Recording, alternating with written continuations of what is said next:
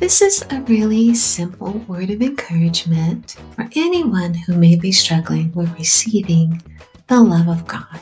I want to share with you something the Father shared with me to help me better understand who He is. Let's first look at 1 John 4:8. It reads, "Anyone who does not love does not know God, because God is love." And what I want to highlight here is that God is love. Now, let's go to 1 Corinthians 13. We're going to read verses 4 through 8. And it says, "Love is patient. Love is kind. It does not envy. It does not boast. It is not proud. It does not dishonor others. It is not self-seeking.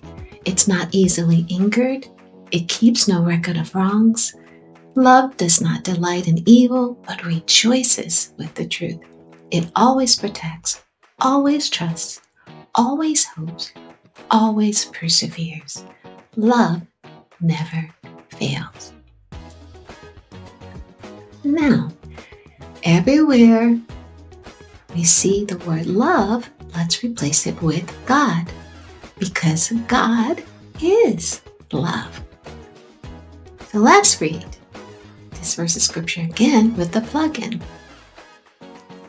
God is patient. God is kind. God does not envy.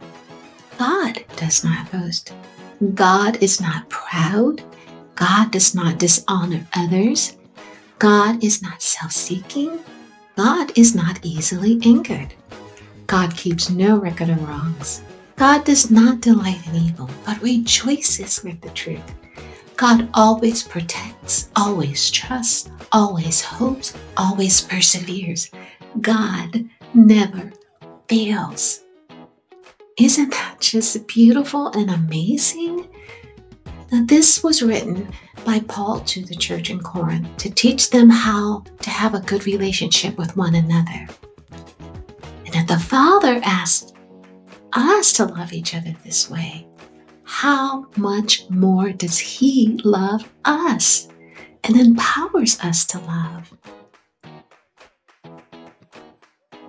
As we receive this revelation today, this fuller understanding of the nature and heart of our Heavenly Father, I hope it helps you grow stronger in your faith and more in love with the one who loves you most. Be blessed.